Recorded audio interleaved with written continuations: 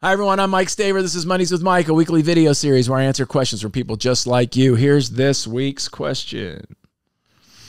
Are there times when being right is wrong for the circumstances you find yourself in? I love this question. Listen to this question. Are there times when being right is wrong for the circumstances you find yourself in? Absolutely yes. There are times when being right is wrong. I should get a t-shirt. Sometimes being right is wrong for the circumstances. Yeah. Yeah, I can be right and be wrong in the circumstances that I'm in. Yeah. Yeah. Right?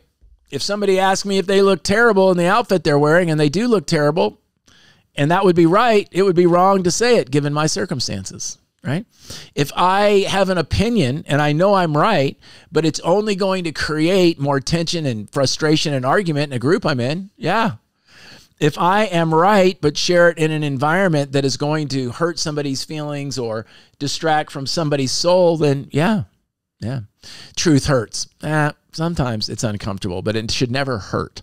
The truth should never be hurtful or intentionally painful to somebody. It might not feel good, but we ought to tell it if it's constructive and useful. So yeah, there are times when being right in the wrong, it could be wrong in the right circumstances. Yeah, it can happen. So be careful, right?